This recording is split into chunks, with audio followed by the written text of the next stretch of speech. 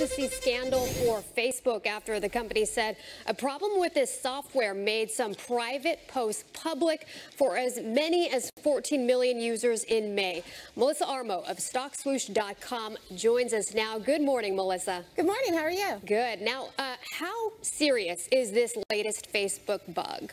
I don't think it's as serious as the initial bug that came out, which was earlier in March, simply because this only affected 14 million viewers or subscribers, whereas back in March, it was like 84 million. But the problem is, and why I think this is concerning, is because they said they were going to fix these problems, and then all of a sudden now there's another problem, and they just come out and say, well, we're sorry, and we'll make sure this doesn't happen again. But it did happen again. The stock did not react, though, as poorly as it did back in March. It did sell off. It sold off from making highs. It was back to the previous highs at 195, and it probably would have gone over and made a new high if it weren't for this negative data. But all in all, I think people just don't seem to really much care. They're still using Facebook. So then, will anything affect Facebook stock? Is it bulletproof? Oh, gosh, you know, Tracy, that's a good one. I don't know. I mean, it does seem like almost nothing can, but it did affect the stock really this year. I want to point that out. It did. It had a huge sell-off. It was a short for a while. But when the earnings came out for Facebook, it turned around.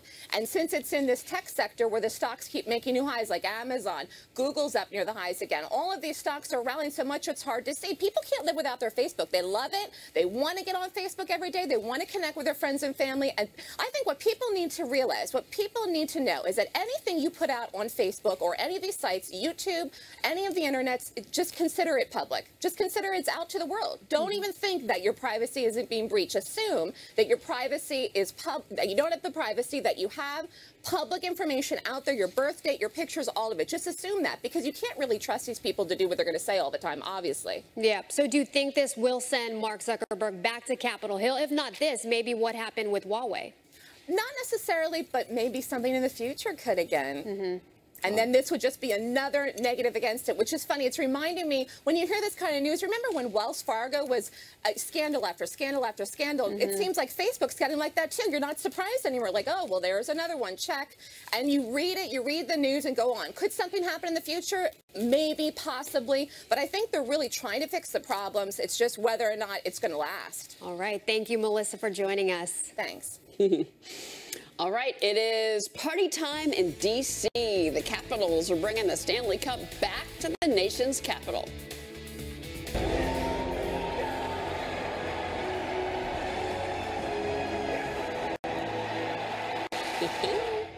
Jerry Max has all the highlights just ahead. And Justify is going for a triple crown. Janice Dean live at Belmont Park for a preview of tomorrow's big race. Taking a look at your futures, well, not so big. In fact, we're looking at a down market on this Friday. Dow pointing lower in the pre-market by 121. S&P down 13 1/4. NASDAQ down by 63. A lot of big news over the weekend. Traders saying, nah, we're going to hold off. We'll be right back. You got to know when to hold 'em, know when to fold 'em, know when to walk away, and know when to run.